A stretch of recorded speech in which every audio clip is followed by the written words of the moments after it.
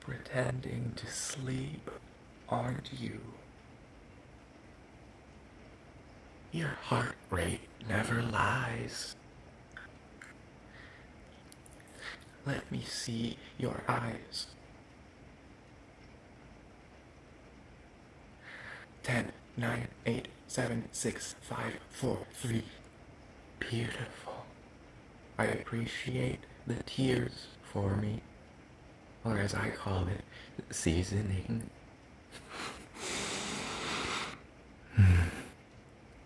Uncomfortable, Perfection. I never hold back when it comes to preparing before I indulge. As much as I enjoy small talk, that is not what I arrived for. I arrived to you, for you, your presence, your energy, your soul. After this, you may or may not be you anymore. The more still you hold, the less discomfort you will feel.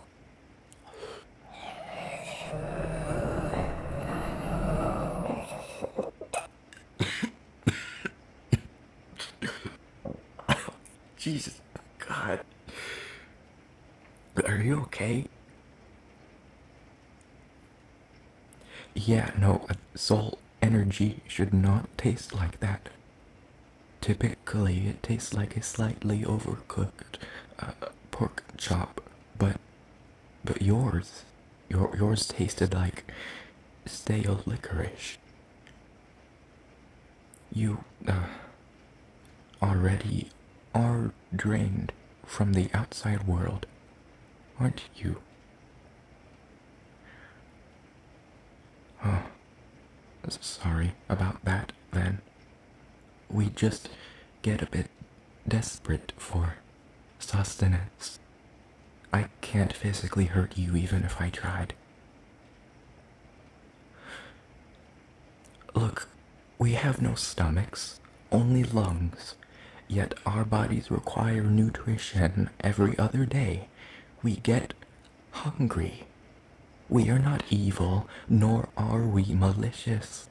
We are hungry and have no other way.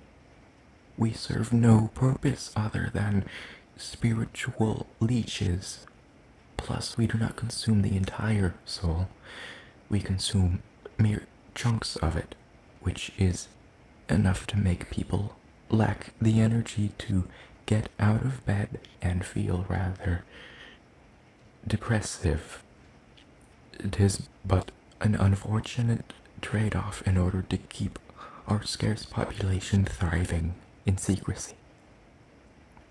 I heard myself that human life is tough, but I didn't think much of it. I didn't think that humans could have it this rough, since you are near the top of the food chain, until I saw or tasted it for myself. After all you've been through, the last thing you would need is yet more energy being milked dry out of your already fatigued soul. Why do you humans do it? Why do you willingly go to places that stress you out, even outside of school? Money. Why is money so important?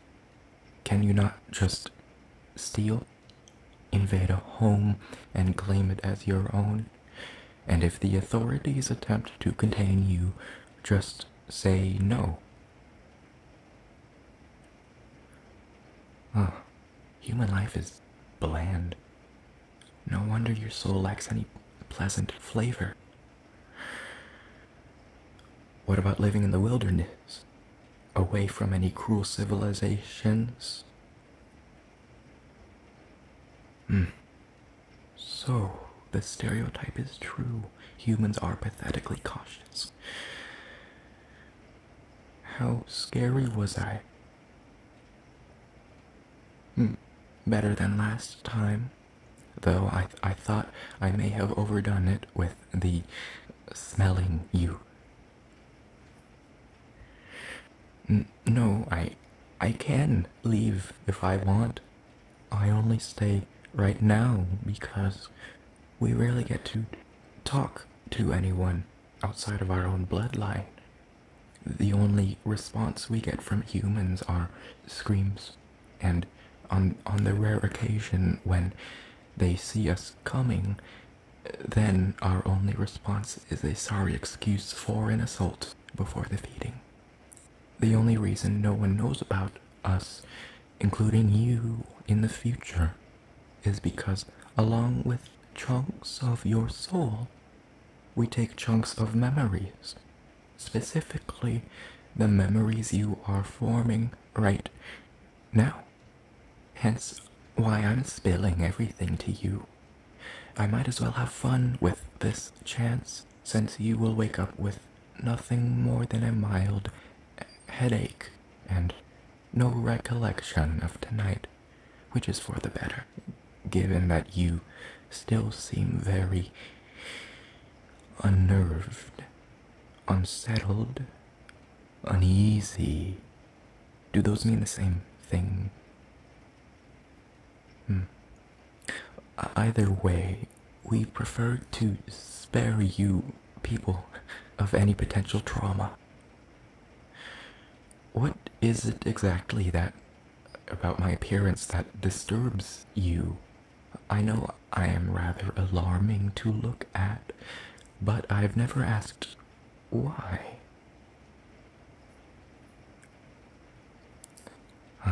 Yes, we aren't exactly symmetrical. If it's any help, we have awful depth perception, given that we only have one eye, either on our right or left, depending on genetics. The scariest part of this whole ordeal is that I see in 2D. Ooh. There is no specific reason that I can think of as to why we look so striking, since we have no predators nor definitive prey, and we are barely known to any living being. I reckon evolution wanted to have fun with us. I will stay here for a while longer, since you are not a hassle to work with. A rare treat, I must admit. Plus, since there is no use in feeding off of you, I might as well ease your nerves so you may rest again. What does having a stomach feel like? How do you get food down your throat without it going into your lungs?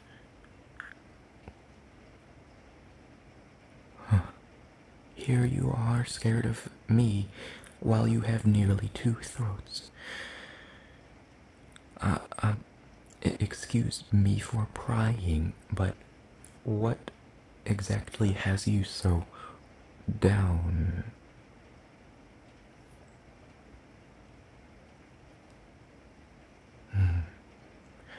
I see. That cannot be easy, can it? Because I know a thing or two about being judged. But whatever happened, judging by what I heard, it is now behind you. It's now time to rest and replenish. You're safe in your bed now. Yes, even with me looming over you. I hear you humans often tell each other to not judge a book by its cover. Well, I suppose I'm putting that to a test. To be frank, you are doing an impressive job. To be franker, I didn't expect to strike up a conversation with you. Speaking of which, feel free to lob questions my way. No one ever is interested enough to ask me questions. Or they just aren't calm enough. What am I?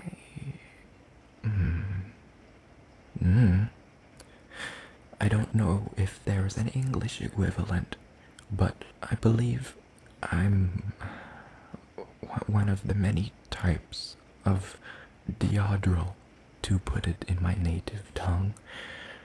What do you think I look like, though? No offense will be taken in advance. A demon? Well, if you say so, I suppose I am a demon, whatever that is. It does roll off the tongues. If I really am a so-called demon, do I look any different than expected? Longer? Well, yes. Considering I am perched on top of your roof, sticking my neck through your window all the way to your bed, I am quite lengthy. Any other questions? Oh, two this time. Well, firstly, when it comes to my spare time, I don't do much besides slither about in the dark and enjoy the view when I'm not in dire need of a spiritual feeding. This lankiness gives me a bird's eye view. While standing straight up, our appearance is easily very similar to that of a slender, slick, leafless tree, and thus I often hide myself in plain sight while observing various civilizations and their mayhem. We have plenty of time to kill.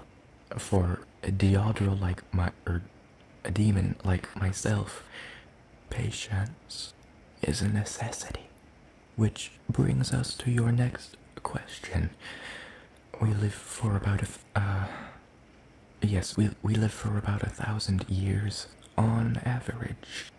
You may think immortality is something you may wish for, some sort of blessing to be achieved, but merely living for 1,000 years alone is a curse. We've seen societies implode and more extinctions than we can count, including those of our own kind. We've witnessed the evolution and decline of humanity before our very eyes, as humanity is nothing more than a snippet of our lives that will inevitably deteriorate with time, just like us eventually. What's your favorite color? What's your favorite? I don't know what that is. I don't see colors, only light levels, colorless light. How does eating with a stomach work? And how do you not swallow substances into your lungs? What do you mean? I'm asking this again. Huh. Can you answer it again? You are unnerving. The sun is coming soon. No, the sun is about to rise. I will have to take my leave in the next minute or two, since we are very light sensitive to the eye. This has been the longest I've ever stayed with something, let alone someone. Thank you for brightening my night. Now, this week, try doing something that will brighten yours. You clearly are in need of a mental facelift. Oh, and I will let my kin know to stay clear of this residence.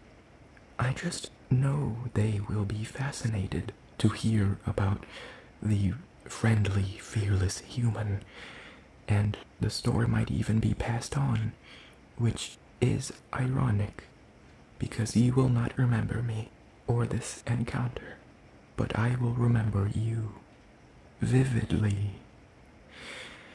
Anything final you want to tell me? Oh, worry not, worry not. We have our ways of staying hidden in your peripheral. You, however, stay safe out there. Humans are more dangerous than I could ever be.